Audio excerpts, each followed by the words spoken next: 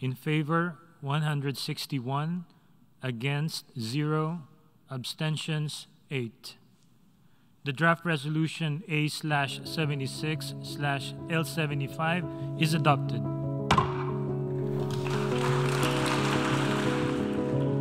All people everywhere have the right to a clean, healthy, and sustainable environment.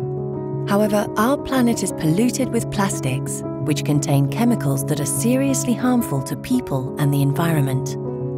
We all eat, drink, and breathe plastics every day.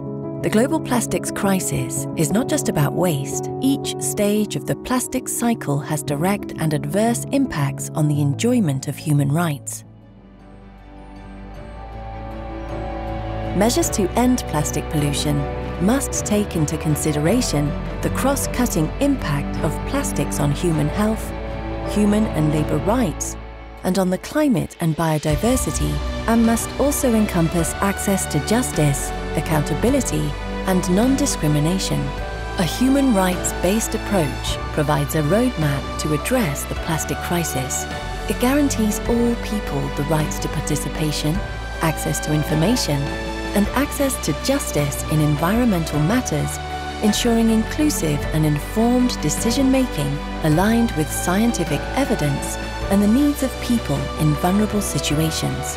The Plastics Treaty has the potential to be one of the most transformative environmental agreements to date. We need to make sure that it does not fall short of its promise. It's time to act by embracing a chemically safe economy and upholding human rights.